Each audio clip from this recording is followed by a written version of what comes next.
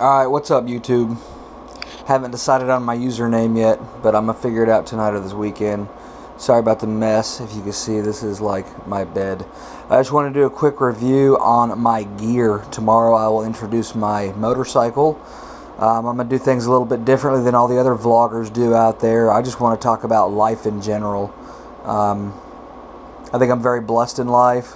I got 3 kids that are a handful, but they are unmistakably mine, and I wouldn't have it any other way, and I am thankful for them every moment of every day. But let's go over my gear. So as you can see, I have this awesome yellow and silver reflective piping or panels everywhere on it. There's vests that I have to wear everywhere because I'm active duty military. I'm not going to tell you the affiliation.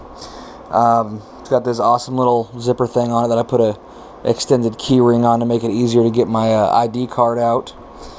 I guess these are alright for like 40 bucks. That's what I got mine on sale for. I think they're like 60 regularly. It's got a little Velcro pouch in here if you want to put you a little back pad or whatever. Doesn't really have much for storage. It's mostly made of mesh, besides the silver panels that are reflective on it. Simple zipper closure. Obviously it's Joe Rocket.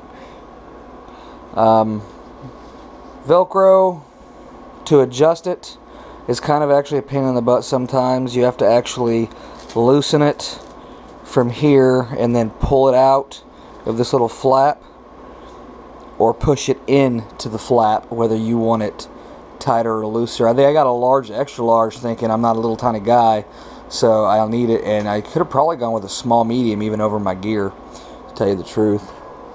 Let me flip her over for you here. That's what it looks like from the back. Just regular old vest. Nothing special to it, especially not for 40 bucks. But it's got more reflective stuff, more reflective piping in the back. It's got the Rocket logo on there. That's kind of cool, I guess. But yeah, whether I'm in my full gear or not for the day, that's going on. Real quick, go over my helmet.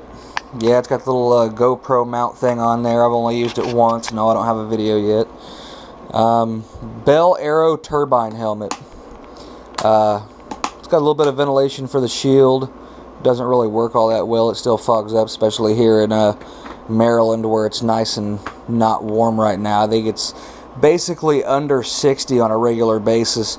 Most mornings I get up to go to the gym before the sun comes out, and it's definitely very cold. It's got some decent detents though. If you need to crack it and leave it open without having to keep it open all the way, you can accomplish that to let some extra air up in there.